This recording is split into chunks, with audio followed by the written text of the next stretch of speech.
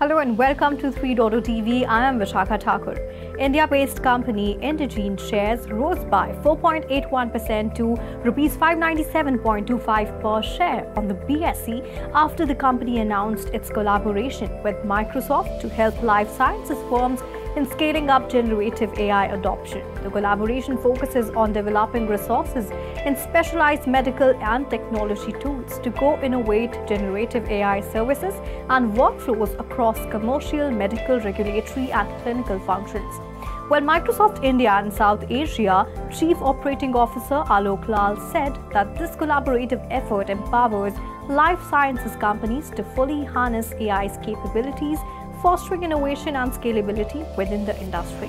While the collaboration focuses on content super application for simplifying content creation and tagging for life sciences companies, future-ready medical content value chain, and data management and analytics for clinical trials. Indegene CEO Tarun Mathur said that generative AI represents a once-in-a-decade opportunity for life sciences companies to modernize business processes and reimagine operation efficiency in the value chain. That's all in this story. Keep watching 3.0 TV for more such updates and do log on to our website www.3voicetv.io or scan the QR code.